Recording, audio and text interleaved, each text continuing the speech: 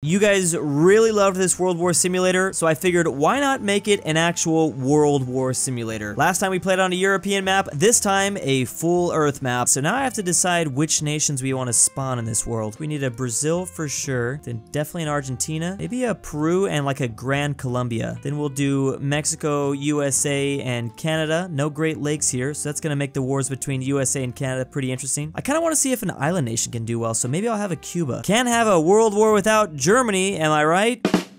Ah, those Germans. Then we'll have France and the UK, Spain, Italy, Turkey, and maybe like a Greece. Gotta have Russia, and then maybe we'll do like a Georgia down here. Sweden, Norway, Denmark, so I'm not like playing favorites with the Scandinavian countries. Maybe Finland. We need like India, Vietnam, a China, Korea, Japan, maybe a Mongolia, Iran, Kazakhstan, Saudi Arabia. Okay, let's just do like a couple here in Africa, Nigeria, a Kar nation, an Ethiopia nation, South Africa, Madagascar. No New Zealand? Never mind, guys. I'm sorry. This can't be a world war. New Zealand's way too important. And the Philippines right there. I think this is a good enough amount. This time, I will not be allowing revolts so that we can see one nation try to take over the entire world. I'm definitely going to have to try this again with all the USA states. So please subscribe if you want to see that in the future. So I just renamed all the nations, and as soon as I press play, everyone's going to expand across the map. Now, the North American nations are going to have a lot to work with. So is Russia and Kazakhstan and Mongolia. We already have our first war, of course, is between Mongolia and China. Now, is this going to allow Korea to maybe squeeze up through Siberian lands and move around this country? Although by the time they do that, Kazakhstan might eat up everything up over here. We also have a war between Ethiopia and Arabia. There's a war between Vietnam and India. Okay, stuff's happening everywhere. Morocco versus Nigeria. Of course, the initial wars are going to happen. There's going to be a lot of them. USA going straight over for Alaska. They really want Alaska. This feels more like Manifest Destiny. Mexico's gotten back their old states, and I think then some. They're all the way up here near Washington. Big war between Grand Colombia and Peru. Now, the European nations don't have a whole lot to work with. Actually, it looks like Turkey might already take out Greece. They're getting dangerously close to the capital there. And now here is our army map mode. The army map mode is on.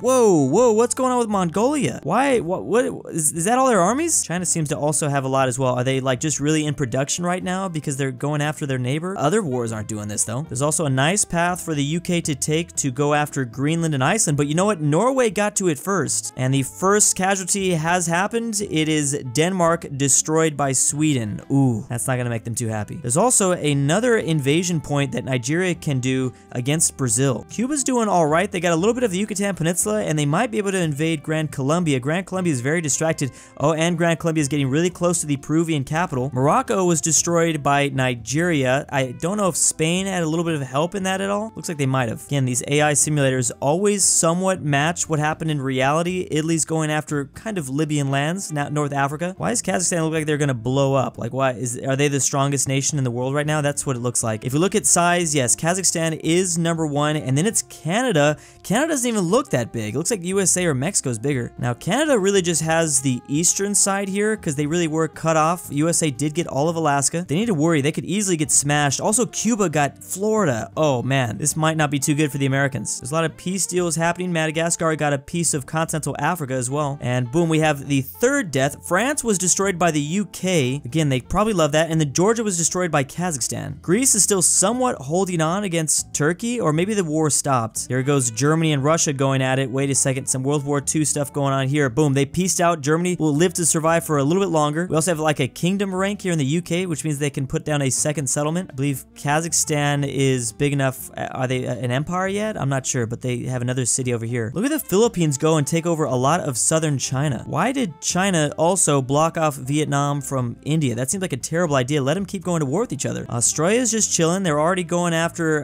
Papua New Guinea, and they'll probably go to war with the Philippines soon next. Again, there are no revolutions, which means these empires will get very, very big, and they'll stay very big, I think, unless they start losing a bunch of wars. There's a ton of border war happening here in South America. For some reason, Grand Colombia got a lot of their land just cut off. It's like some weird landlocked area, and now Argentina has just been destroyed by Brazil. Brazil really looking good now. So they can fight Peru and Gran Colombia, who seem to be very distracted with each other, or they can start attacking Nigeria. Nigeria's been losing a lot of territory. Egypt's doing okay, but they're fighting against Arabia right now. And Uno reverse card, Greece actually took out Turkey. I thought it was going to be the other way around. So many rivalries happening. People must be losing their mind. Kazakhstan going after Russia. They're trying to be the only Soviet state. We also just had the fall of Egypt. They were destroyed by Arabia. And the fall of Germany. Italy destroyed Germany. So this is a very like Roman Empire, I think here. Sweden, Norway, Finland all going at it. Russia's starting to slowly push back against Finland. This is a huge shift of power. Oh, but wait a second. Greece now attacks Russia. Here's what the world map looks like so far. Australia pieced out with Indonesia. They're dangerously close to the Indonesian capital, Jakarta. And now South Africa's moving up against the Congo. Wait a second. Did someone just die? Or oh, USA just changed colors. I'm freaking out. Mexico's getting smashed, or USA's getting smashed because Mexico's going in from the south. Mongolia was just destroyed by Korea, which means Korea has all this stuff up here. Also, Persia was destroyed by Kazakhstan. Kazakhstan's just getting thicker and thicker. They do have to worry about some of their neighbors though. I mean, they're smack dab in the middle of this map, which could be a problem. We'll see if Russia can keep holding back both Greece and Kazakhstan. It's not looking like that's going to be the case. And then Australia did get a hold of Indonesia. All of the Indonesian islands went to them. Now they're going after Vietnam. Another collapse just happened in Congo, and it was done by South Africa. Someone die in South America? Well, Argentina did, but look how close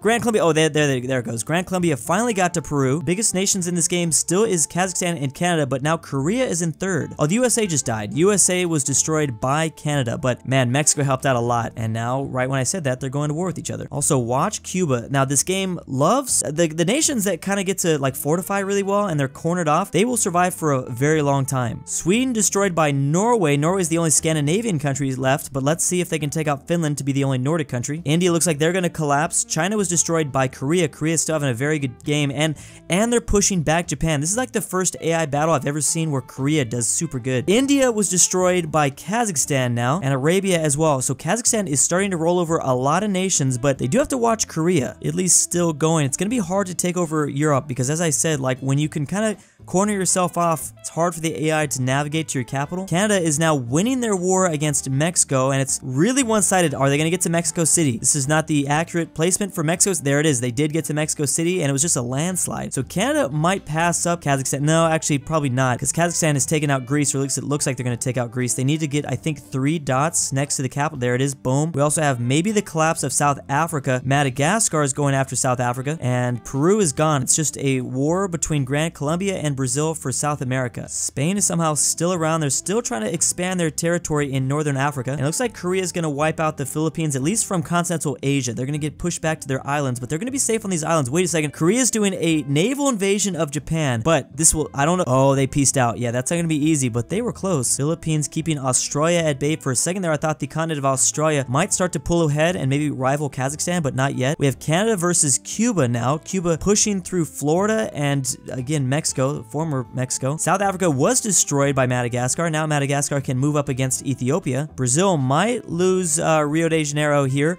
as Gran Colombia. Well, there's a peace deal at the moment, but they're getting close. Wow, look at Cuba go. Look at Cuba go. Are they going to actually get to the capital right now? There seems to be a huge opening in the front lines. Oh, they were going to get overrun. Look at this. There was going to be a massive encirclement. The Cubans were going to get encircled by the Canadians, and now Kazakhstan is moving against Korea, and it is detrimental. The Korean Empire is over now. Vietnam is doing still okay against Australia. Australia's probably going to pick up these 2 kills. Look at all the kills Kazakhstan's gotten so far. 5 total nations. Nowhere else is even close. Canada's at 2. Canada's like the only one that's going to be able to rival Kazakhstan, but they got to take out Cuba faster. They're getting very close to Havana. Will they get there though? They're going to try to surround it, but oh, they got him. Boom. So now they can focus on Gran Colombia because I don't think they're going to try to do too much pushing through Greenland. It's possible. Maybe they do. Like I said, I think Europe is going to be the thing that slows down Kazakhstan, but if Kazakhstan just goes after Asia and Africa, maybe gets a bunch of Nigeria, they can just keep on growing. This is a massive mess in the map. It's disgusting to look at. Korea is somehow still alive, and they did not take out Japan just yet. Will Australia be able to defend their borders with all these like island crossings that are going to have to happen? Gran Colombia and Brazil, again, continuing to waste resources on each other. Look, Brazil has made a land landing in Africa, though. It's small, however. It's Kazakhstan far and away, and then Canada in a middle second place. Korea is still strong. They're alive, but they're not the current champ. This is max of all time. Here's max right now. It's actually Nigeria. Of course, everyone's age is the same unless you die. Age is just interesting to look at when there's revolts. Ooh, Canada is going after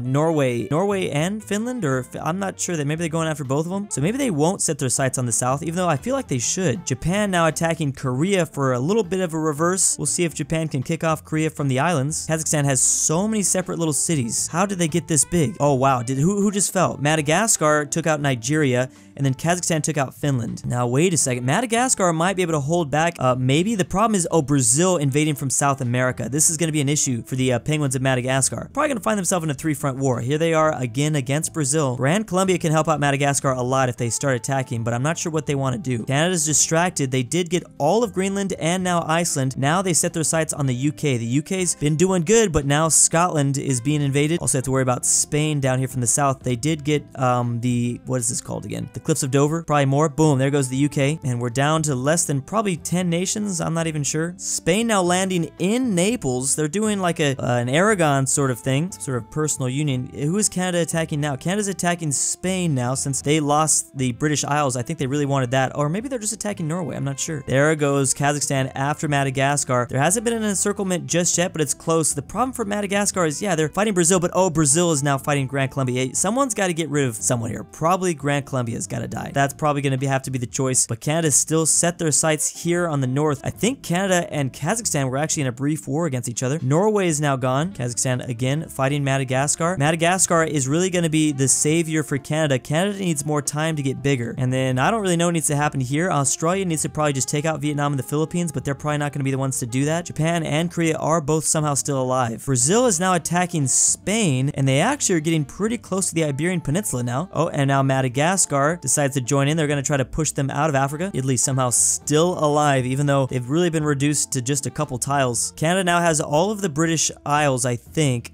but they are trying to push into continental Europe. Maybe they can land here in Brittany, France. Grand Colombia is gone. Also, Japan destroyed Korea. Man, I really thought this would be the one game where Korea destroyed Japan. Look at Japan fighting back against Kazakhstan, and they're pushing into China. This could be a big problem. They're still going. Kazakhstan might be fighting too many wars at once. They're fighting someone in Europe, or at least they were. They're fighting Madagascar. Japan is getting a lot. Wait. This is Korea. I'm sorry, I think I read this wrong. Korea did destroy Japan. Korea, there we go. The comeback. They peaced out for a second. Korea's still getting more land. This is amazing. This is the world's chance. The problem is Brazil needs to stop fighting Madagascar. Madagascar maybe needs to stop some sort of coalition. Boom, Spain finally died. Here comes Canada. Canada's now going after Kazakhstan. This is it. There's a three-way war after the #1 world power. Will they finally go down? They're getting dangerously close to the Kazakhstan. Oh, they peaced out and they started again. Let's see if Korea goes into it. Now, Australia might be a problem for, yes, Australia might be a problem for Korea. Korea really has to set their sights and focus on Kazakhstan. Now, wait a second. Now, do we have a new first place? Canada is technically #1 now. And look, Canada is fighting in Europe to push back. They're trying to get them out of Eastern Europe. There's only 6 nations that remain in this world. Oh, Brazil. There goes Brazil after Canada, but that's a small front. That's a very small front. It's gonna be hard for the AI to push through the Central American territory, and then they gotta move through the Caribbean too. Australia is the smallest in this world. Look at Kazakhstan has dropped to 4th place. How has this happened? I love that this game can have ups and downs. I thought Kazakhstan was just gonna roll over and take the victory. I love that that's not happening. Even if Kazakhstan does somehow still win, they were so low at this point, it's gonna be incredible. This is like World War II, a race for Berlin. Will Canada get to Kazakhstan first, or will Korea? Korea is still fighting that war against Australia, so this is giving Canada some time. Canada right now is being peaceful towards Brazil. I'm not exactly sure how that's happening. Oh, here it goes. Korea's gonna get there. Korea's got it. I think there's 3. I thought you only needed 3 dots. This really is a war, a push for. There it is. Boom, they got it. So Korea did take the capital. They officially got the kill, but Canada got a lot out of that. So Canada's #1, but there's a tie between Korea and Brazil because Brazil's pushing out Madagascar. Brazil had to have had a nice little alliance with Kazakhstan. Now Brazil's going to be on their own. There's also going to be some huge wars between Canada and Korea. Korea's still trying to finish off Australia, but they're proven to be pretty tough warriors. Madagascar's got to be the next one to fall. I think Brazil is gonna. There it is. They've landed in the capital, and there they go. They've died. There are 4 nations left. Australia's way down there, really low. Canada's #1. Oh, here we go. Brazil might be the savior for Korea. Canada's going after Korea, but Korea's fighting 2 different fronts. They're still fighting Australia. There's a peace deal now because I think Canada really wants to focus on Brazil. Brazil could totally win this game. They're strongly in second place. There's a huge front that they're fighting. This front's going to be hard to get through, but maybe they can push through Europe. This is going to be tough. Not a lot of open space. Maybe watch the Arabian front as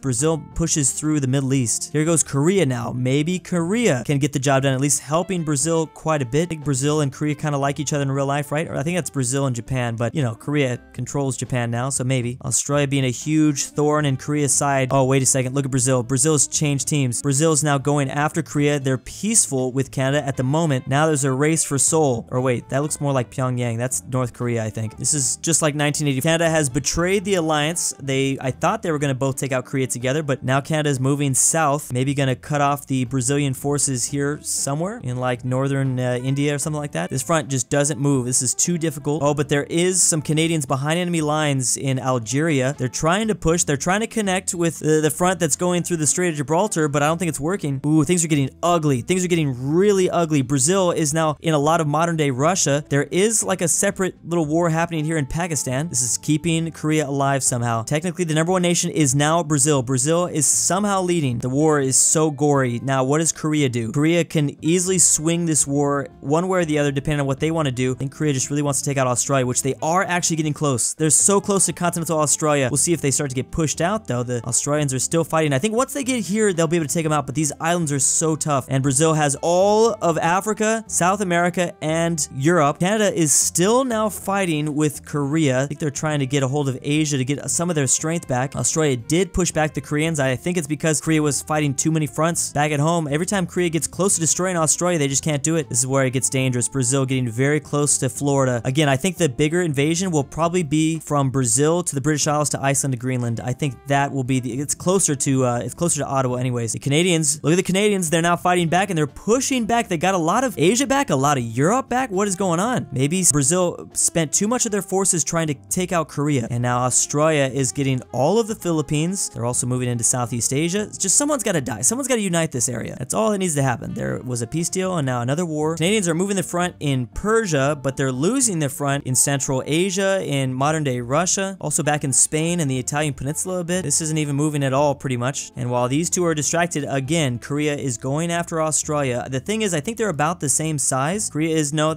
significantly, I think, significantly stronger, which is why they are gaining ground. But when these two start to go at them, that's when things slow down. If Canada can keep Brazil distracted, even if, yeah, Canada starts to lose a lot of the land over here, it's okay. Let Brazil have it. Korea will be forced to fight Brazil once they take out Australia. This is getting gorier and gorier by the second. I've never seen this game get so ugly. There's a peace deal. Watch it. Watch it. Here it goes. That's going to destroy all of Korea's progress. But Canada here to save the day a little bit. Wait, no, they're both... What's going on?